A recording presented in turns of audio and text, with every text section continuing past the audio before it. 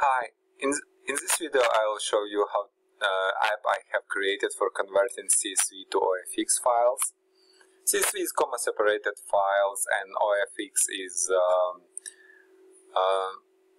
Open Financial Exchange format file, usually banking information. So there is a possibility to convert from CSV file to OFX, and I created app for this. This is my website, and I will leave link to description to download app. I'll double click on the download button and click on downloaded archive, double click on MSI. Click on more info. I'm getting this screen because I'm not registered publisher. You can see publisher unknown, so I'll just click run anyway and click on next, install, click on yes and click on finish. I can close this now, and you can see there is and minimize this, and you can see there is a shortcut on my desktop. So to launch app, I'll double click on shortcut and application will be started. Now conversion is like 3 steps process. In first step we will have to select CSV file. Now let me show you CSV file I have for that, for example, like this one, bank info CSV.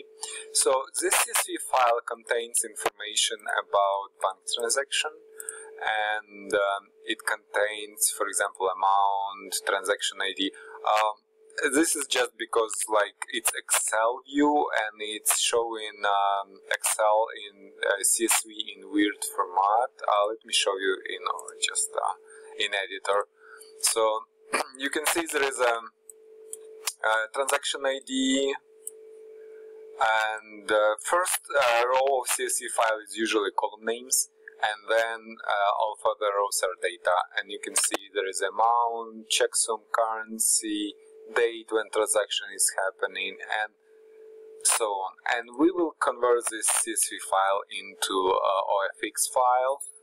And on first step I will select files that I showed you, called bank info CSV. Yep, this one.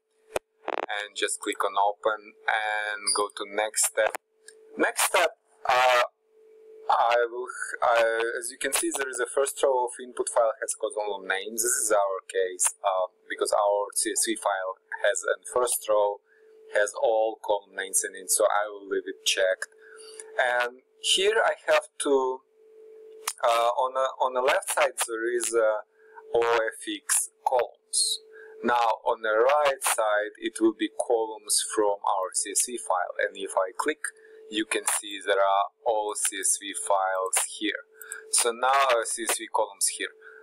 Now my task is to match OFX file to CSV file.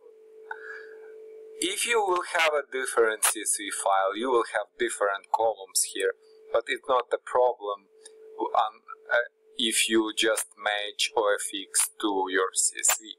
Like this, account type to account, date to date, amount to amount, ID is transaction ID, check number is check number, reference number, it's usually like reference number, yep.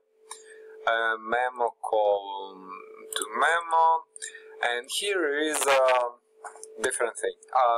OFX file contains a header which contains information about bank, so I will do like my bank, for example.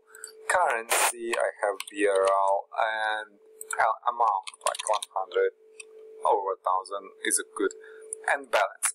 So this is information about my account at specific date, which is in this OFX file. So I'll go next step. Next step, I just click run to create OFX file.